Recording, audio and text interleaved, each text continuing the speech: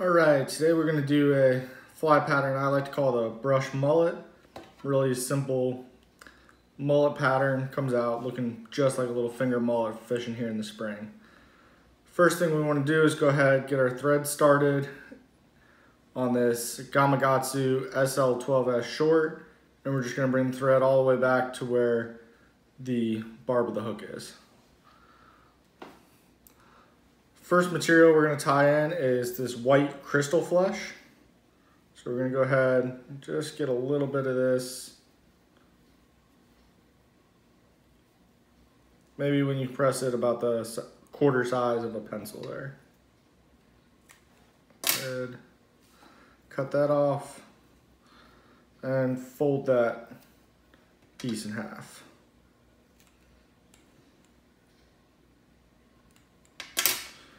You fold that piece in half, we're just going to go out and pluck the centers just to make a taper on each end.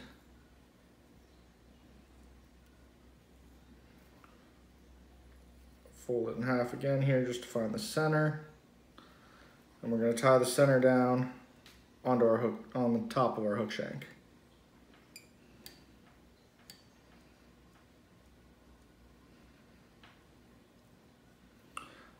Fold this piece back over and come back and just tie it right on in.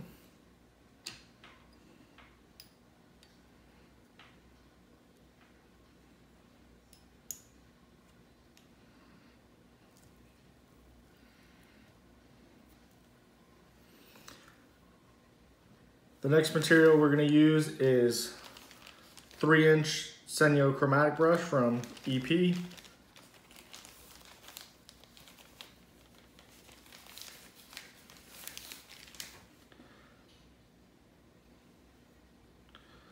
Do this, just trim a little bit of this wire out of there. And we'll tie this in right here on the back.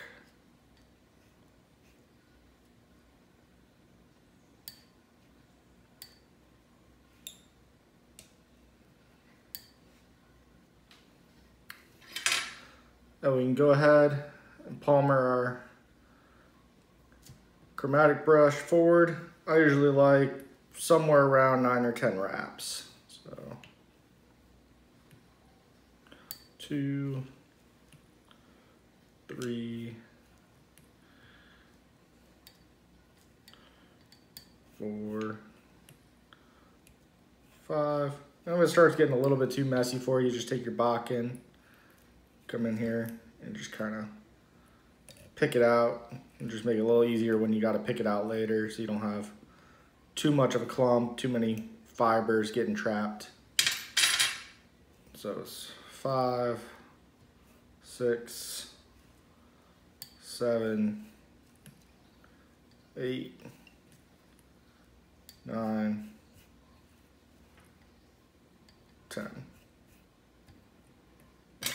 Again, we can just go ahead, just clean it up just a little bit with our bodkin.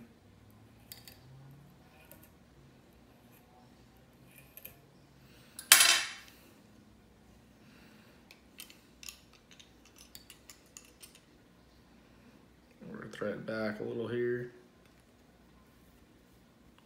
Separate some of these fibers out and just go ahead and tie this down.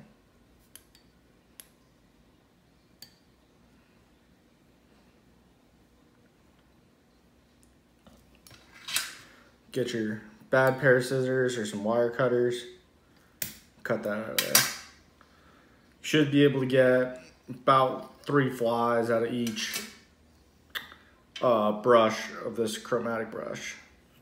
Then we're just gonna take our bodkin again, just go ahead, kind of pick out all the fibers that got trapped. Just do your best to pick out as many as you can. You're probably not gonna get them all, but you get the majority of them.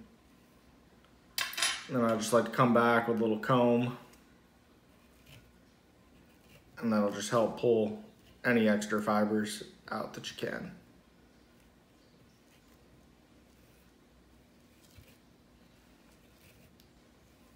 You can already see we're starting to get that little teardrop baitfish shape going in there. So the next thing we're going to do is we're going to get a couple of Grizzly hackles to go down the sides of the fly. Just find yourself 2 nice hackles.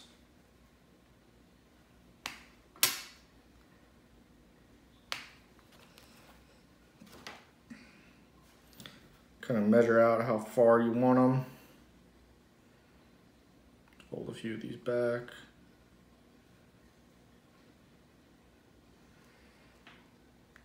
We'll go ahead and tie one end on this side of the fly, and then we'll tie one end on the other side of the fly.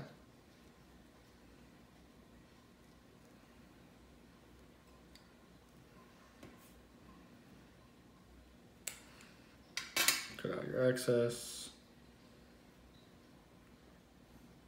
Take this other one, just kind of measure it up with the first, get them roughly the same length.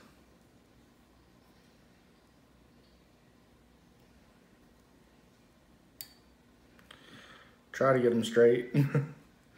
If not, if you don't get them on there perfectly straight, when you put the next step on, it'll usually help them straighten out and stay in place. Tie those in there. And cut out your excess.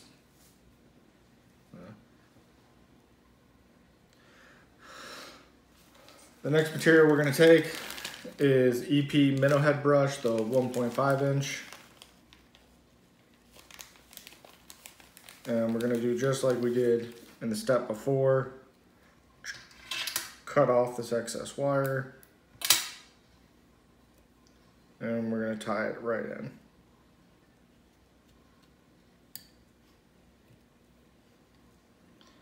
Bring your thread all the way up to the eye of the hook now.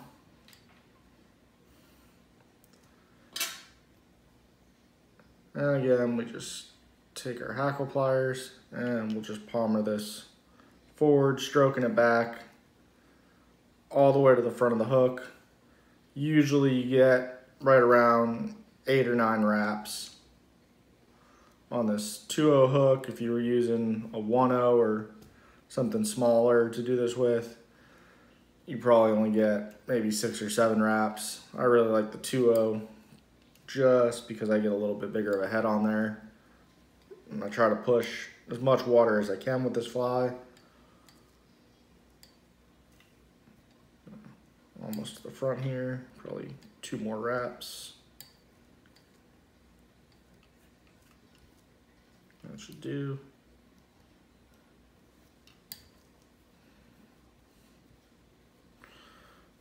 And we'll go ahead and tie that down.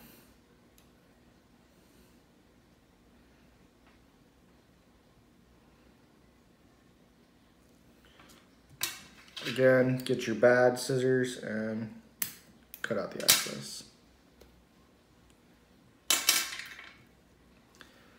Here we take a bodkin again, pick out those trap fibers.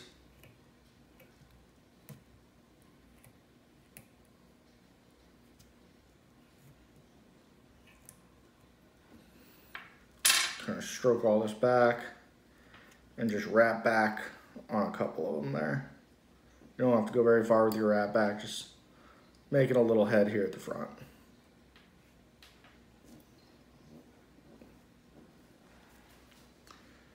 Now we're going to take our whip finish and just whip finish that. We'll be done with the tying portion of this fly.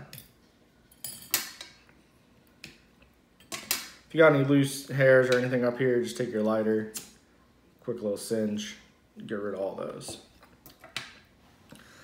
So the next thing we're going to do is we're going to color the top part of this fly with a Sharpie. We're going to use this silver Sharpie today.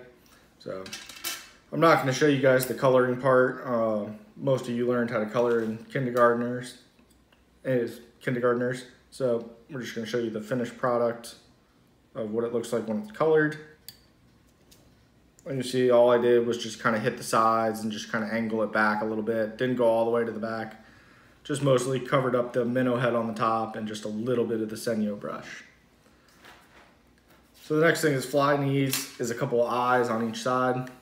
We're gonna get our gel super glue and some 8mm 3D eyes.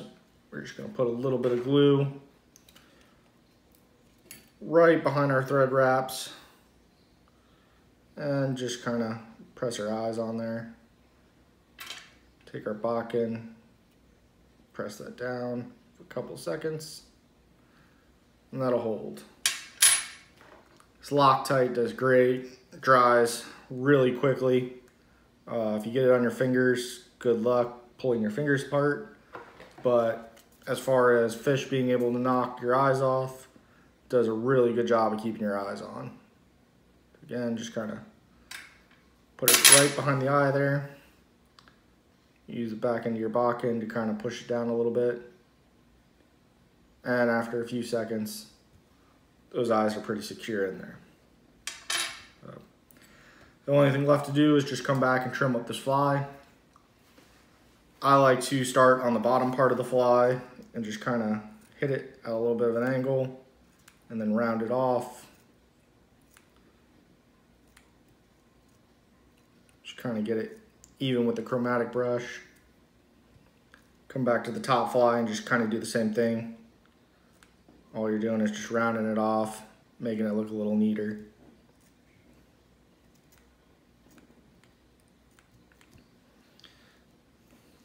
If you got any little stragglers sticking out anywhere around the eyes or just looks uneven anywhere to you, just go ahead, just try to make it round, kind of a little mullet shape.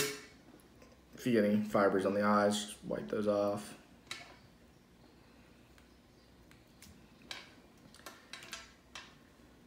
And then you can leave it just like this. It'll fish great. I like to come back and just hit the end just to make it a little shorter, a little stubbier. Just give it just a little bit of a haircut, not much. And that's it. That's the brush mullet. Thanks for watching.